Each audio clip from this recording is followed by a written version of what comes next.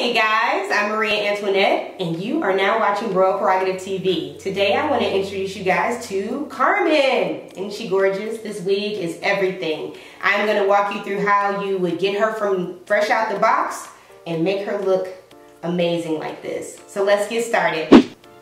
Alright, as you can see, when you pull your Carmen wig out of the box, it has a lace closure. So the first thing that we want to do is get the wig on our head, and then we want to remove that lace closure. Now make sure you guys come back for more videos because I'll be showing you how to tweeze out the hair and just make it look even more natural. But for now, we're just going to do a simple preparation.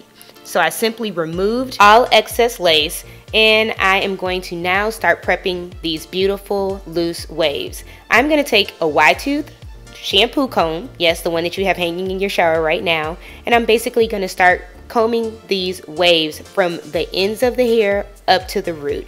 And then I'm going to take my hands, anything to get those waves separated and softened. And that's it. Now check out the 5 beautiful colors that Carmen comes in.